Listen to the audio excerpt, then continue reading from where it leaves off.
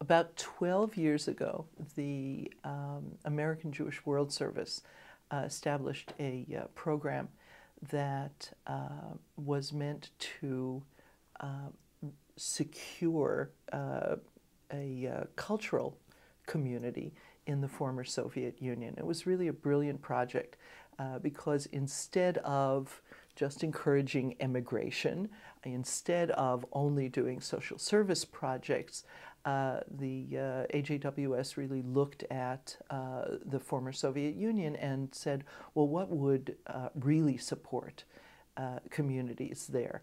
And they settled on education and culture.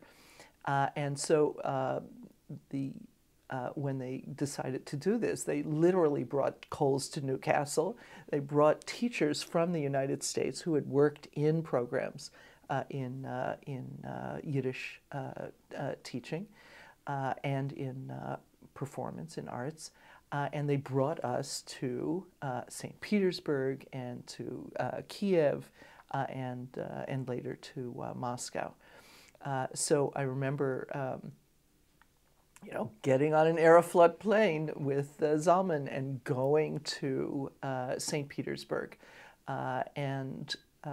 We had no idea who we were going to find there, but because both of our families had come from, parts of our families had come from places in Russia, we were very excited. We walk into these classrooms and meet these squads of people who could have been us. Had our families not emigrated, we would have been these people. And we begin to, to teach. First of all, they're spectacular students. They're spectacular tools for learning and for absorbing. And what the experience was of meeting people with a very thin thread, but not a broken thread altogether.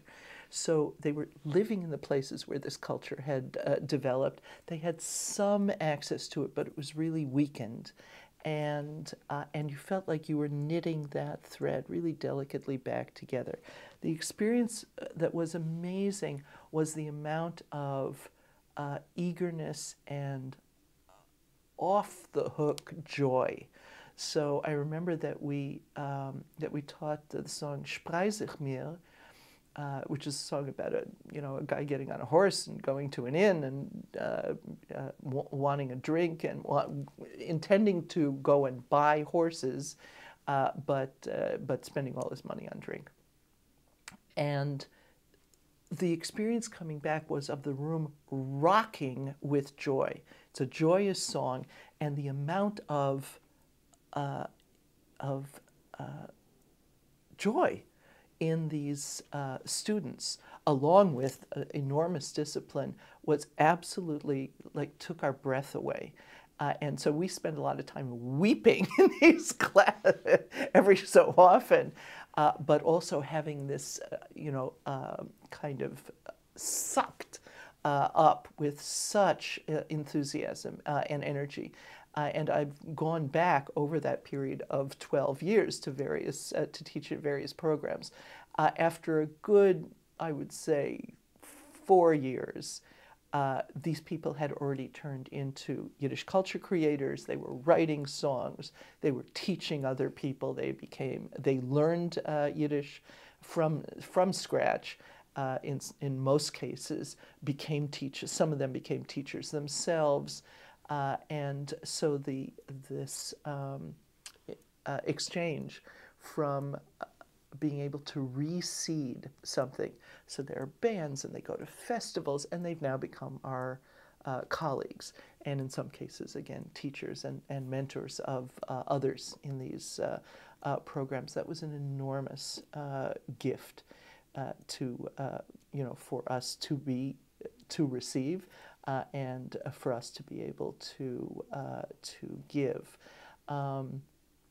The model of these programs, which was really based on the original kind of Kleskamp model, the fact that we learned or we developed a way of teaching this music, and we've been able to, and culture, and we've been able to pass it on through the founding of these other similar kinds of programs means that that there are these projects which are pretty modest in scale and easily supported, easily translated from one community to another.